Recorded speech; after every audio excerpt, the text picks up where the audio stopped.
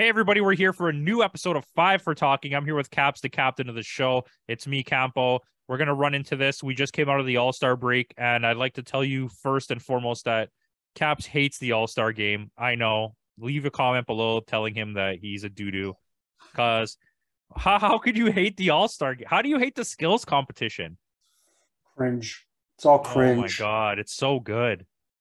It's so... The skills competition in basketball and hockey and the home run derby in baseball is the best part of All-Star weekend. They all get together, all buddies now, and then they go back to hating each other again.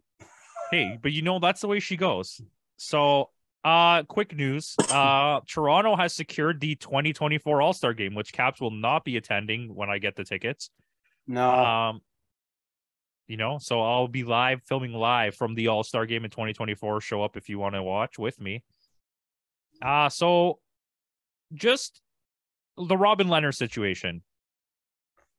I think that's what we need to talk about. We're going to avoid all All-Star talk because who cares since you don't. All right. But Robin Lehner is allegedly in debt over $50 million.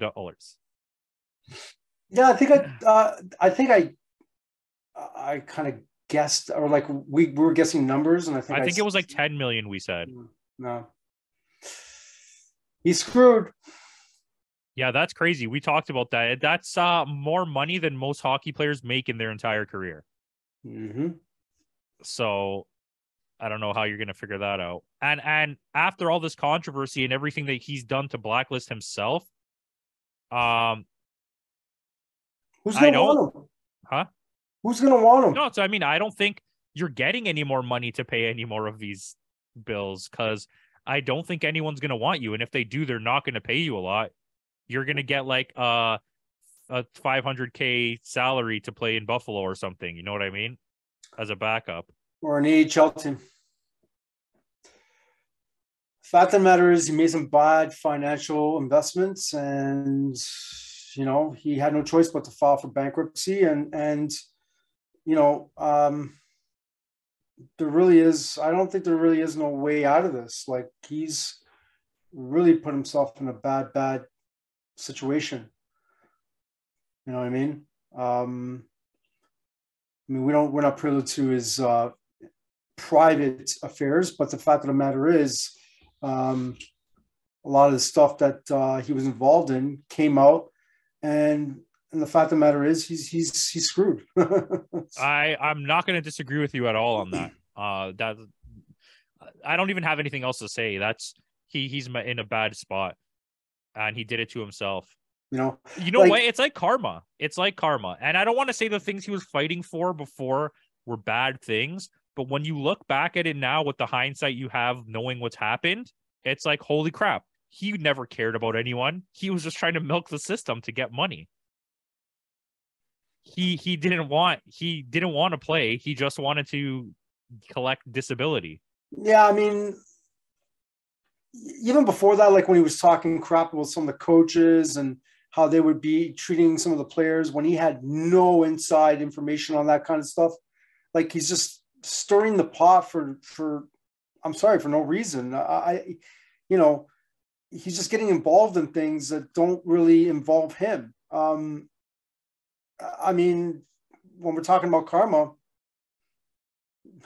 yeah, instant. But yeah, it is what it is. Well, that is what it is. So let's talk about something else that was brought up, and he seems pretty passionate about this. I've heard it a few times from him. Sidney Crosby does not like the playoff format, and he wants the 1-8 style back. He's part of the majority. I mean, I never liked it. I really don't like it. It's not worth it for a team to get into the second or third spot when you know full well that you're going to be facing either the second or third team in the conference. Like, it just doesn't make any sense whatsoever. You're battling for a home ice advantage for what? Can I throw one out there? I think you're more. It's pays you off more to finish in the 7th or 8th spot, like the last two wild card spots, because you being the underdog team puts so much pressure on the number one spot team to make sure that they win, that you have a better chance of defeating them mentally than you do being facing the second team facing the third place team. Yep. Because Tampa Bay knows what they're getting in Toronto. Do you know what I mean? But Boston facing New York Islanders, you don't know what's going to happen there. And it's not like the Islanders suck, but the Islanders can easily just show up and mentally mess with you if they play really physical hockey against you and win the game, win the series. Especially when they added Bo Horvat. Yeah, I genuinely think, well, we'll segue to that next, but I genuinely think that it's not a benefit to finish in first, second, or third. Your benefit is to finish in one of those two wild card spots. Yeah, I don't see the advantage of it. I don't see the benefit of it in terms of, exposure to the audience. It's meant to create interconference rivalries. That's what they want. They want to bring back the old days when everyone was fighting, except that no one's allowed to fight, and it doesn't make any sense. It's bullcrap. Wayne Simmons threw a haymaker the other night, straight up knockout punch. Congratulations to him. But I digress. It's not part of the league. It's not part of the new NHL anymore. I hate it. But so let's talk about this trade.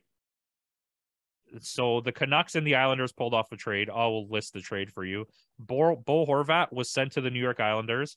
He's a pretty solid two-way player, having a really good season offensively. Fits in perfectly with their style of play. This is a Lou Lamoriello trade all day. Yep. And in return, though, the Vancouver Canucks get Anthony Beauvillier.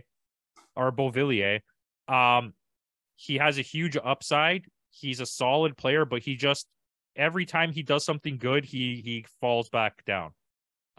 They got Atu Ratti, who's a decent prospect, and they got a first overall pick.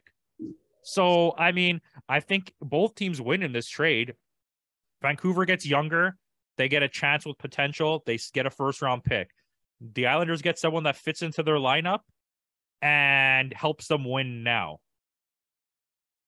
What were your thoughts? You pretty much summed everything up. I mean, I think it's a good trade for both teams. Barzal needs some help. He's got some help now. The team is better. They're going to have a really hard time in the Eastern Conference. However, adding a piece like Horvat, it truly becomes unpredictable for the New York Islanders in terms of what they can do in the long run. They may surprise, like you just said a couple minutes ago, may surprise someone like Boston going into the playoffs. So it's interesting. There really is nothing else to say in terms of what you already said. I think it's a great trade for both teams. I think both teams are going to benefit from this deal. Yeah, that's fair enough. Just generally, so you had a topic you wanted to bring up. Well, we're talking about the All-Star game, and we're talking about the playoff format and all that stuff. Recently, an article came out saying that viewership is down about 22% from last season. I'm not sure if that's possibly because of the pandemic or whatever, but I'm not really surprised. I mean, they're trying the playoff format has really kind of ruined things for me.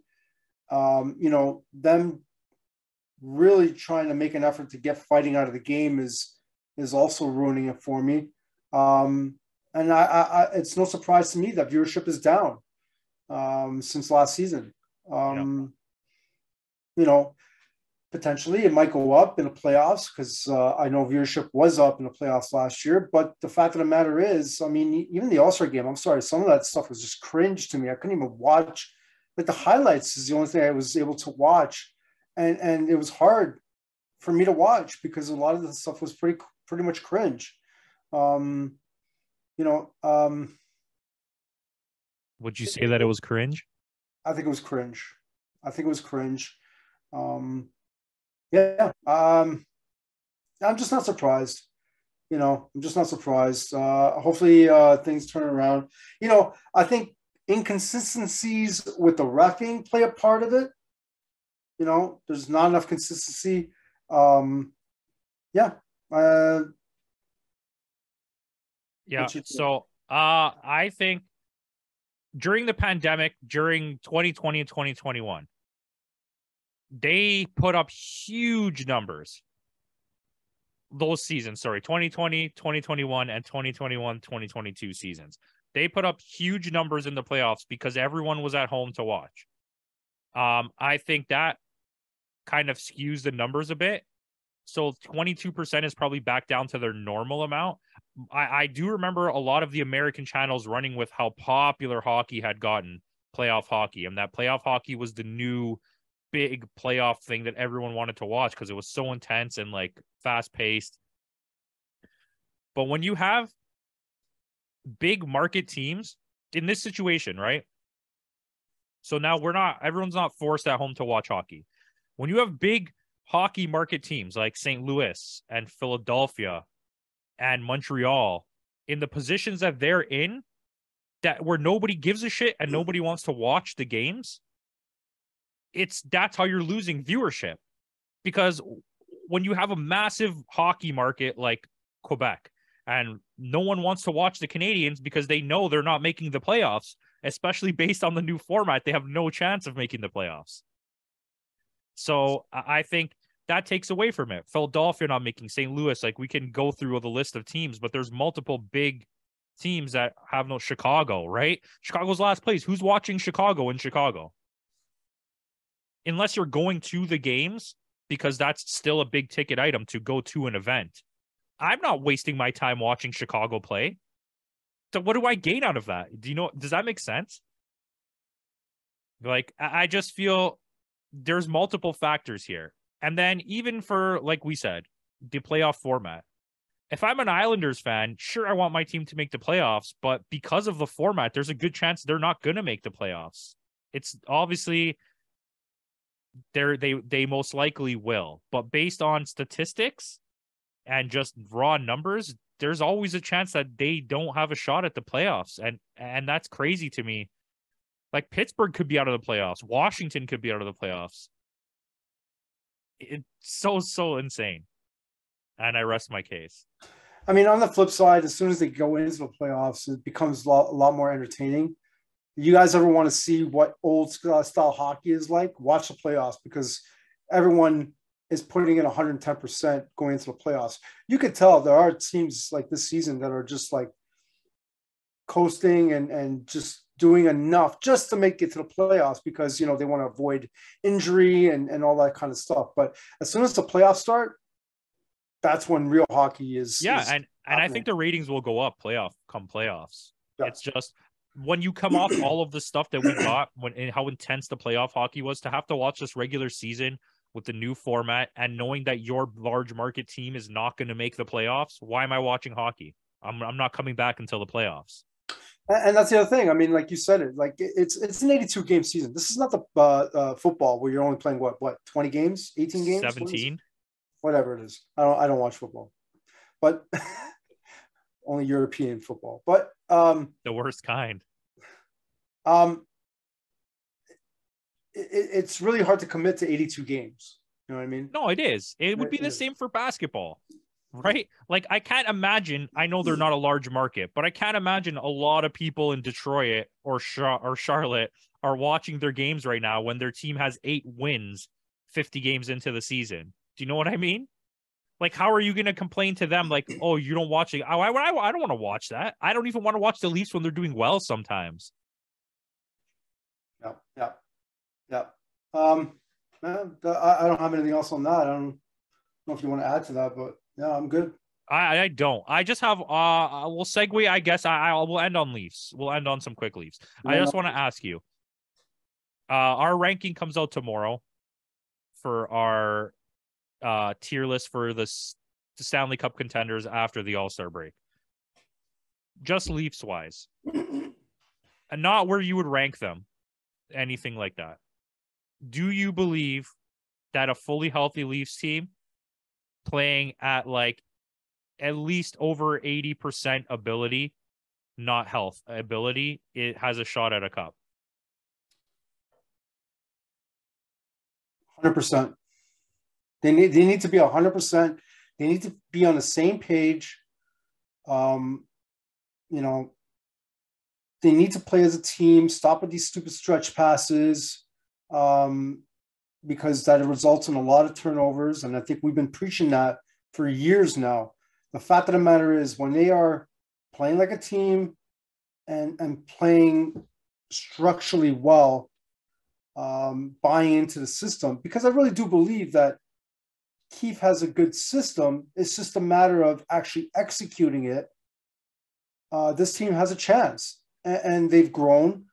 You know, there's been some growing pains, but the fact of the matter is, they need to persevere. And I'm calling it right now. McCabe will be a Leaf. How did you know that was my next thing? I'm just saying. This is not premeditated. Because the fact of the matter is, that was my next question. Do you believe that McCabe is going to get traded to the Leafs? Yes, I do believe McCabe's going to get traded to the Leafs. I believe a defenseman is going back the other way, and I just think Kerfoot's going back the other way too, because it's just, you know. Here's I mean, at this point, I'm taking Engvall over Kerfoot, but if I had if I had it my way, I wouldn't even keep both of them. Yeah. I agree with you, but Kerfoot gets you more in return, and I think McCabe's contract is not big, but I feel like they're gonna get Kerfoot, a pick, and a defensive prospect. I don't think they're gonna take anyone off the Leafs roster. Maybe they dump Mete into that trade to get rid of more cap. I mean, it's possible. I mean, I think they're trying to get as many pieces as they possibly can. And it's obvious to me that although Timmins was a great pickup, he definitely has some flaws in his game. When the Leafs are playing these top-end tier teams like Boston, Sandin has no chance at any of these. He just doesn't. He doesn't. I agree. Definitely, he's definitely part of the reason why that they lose. In against mid-tier teams and low-tier teams, he will look spectacular sometimes, and you're like, wow. But as soon as you see him against a really good team, you're like, okay, this doesn't work. No, and we know for a fact that it's just not going to work in the playoffs. I think, it's so funny because before the Giordano trade, I would have taken Sandin over Liljegren any day of the week, twice on Sunday. I agree. But now it's obvious to me that Liljegren has progressed a lot more. He had more time to develop. Yeah. Plus, he's just bigger. Okay, so I think, though, can I go back to that trade for a second? I think if the Leafs are trading for McCabe and they trade Sandin, I don't think they're giving anything else. Like, I don't think Chicago, maybe you're getting like a 5th round pick. There's no way you're giving Sandin for McCabe and the Leafs are going to give up more than that. Do you know what I mean? Because Chicago can retain, if the Leafs give Sandin in like a 2nd, let's say, or a 1st to retain the whole salary or whatever, I think that's a trade. Because McCabe is getting paid $4 million a year, correct? Yeah, and what does Sandin get? 1.4. So if Same you give contract as Liljegren. If you give up Sandin and a 1st round pick or whatever, let's say, and they retain all of the salary except 1.4 million, and you do a 1.4 million for 1.4 million, this is my reasoning, because we might feel this way about Sandin right now, but to the rest of the NHL, he still looks like a high-end prospect. Yeah. So I can't see you getting much more than that, unless if they do add something else like Kerfoot or whoever, the Leafs need to get something else in return, unless it's a salary dump. I just don't think it'll be a 1-for-1, because I think there needs to be salary going back the other way, because I don't know if okay, but if they give salary back the other way, it's a dump, and that means the Leafs are looking at someone else. Possibly, because I think they might be over the cap as soon as Matthews comes back. So I don't know if you know anything I don't, but we'll end on this. I don't believe, as far as I've seen in the rumor mill, that the Leafs are talking to anyone except McCabe at this point. Yeah, I heard some crap about Ryan O'Reilly, but I'm not sure. Okay. I don't know. It's just, where are we pulling out $9 million from? But you know what's so funny, man? When you look at social media, the Leafs are talking to everybody. Like, I know, but like the real like pundit guys that I've seen, the only person they're in talks with is Chicago for McCabe, as far as I've seen. yeah, McCabe and somebody else. I just don't remember who, but I could possibly pull that up. I mean, I'll take Max Domi if you want to throw Kerfoot in that trade. That's so funny because you were not high on Max Domi. No, but I mean, I'll take him over Kerfoot. He's having a decent year this year, Max Domi. He seems to understand his role more as a player. Yeah. Blackhawks are getting calls on McCabe and Murphy. Oh, Murphy's all right. That's what I saw. It'll be interesting. I think there's a month left until trade deadline, so it'll be interesting. And I know the Leafs want to get their stuff done quicker. They don't want to wait until the end of the deadline. I think they want to get things going as soon as possible so that they are fully ready for the playoffs. But I think the Blackhawks might, hold up just so that they can get the best possible return.